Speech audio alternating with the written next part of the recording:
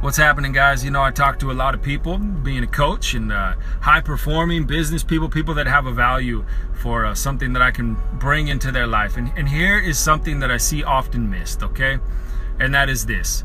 The world that you have allowed to be created inside of you is the world that you're going to create around you. If you don't like the world that's been created around you, that you have brought into existence, the issue is what's going on the inside.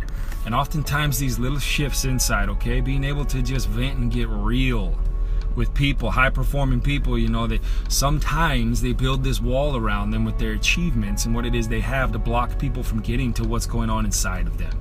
When what is going on inside of us falls into place, we're at peace with ourselves, what happens is we actually end up getting more done by accident than we ever could have tried to make happen on purpose. It's as if we start floating downstream instead of swimming upstream. When the inside's in place, our outside world falls into place.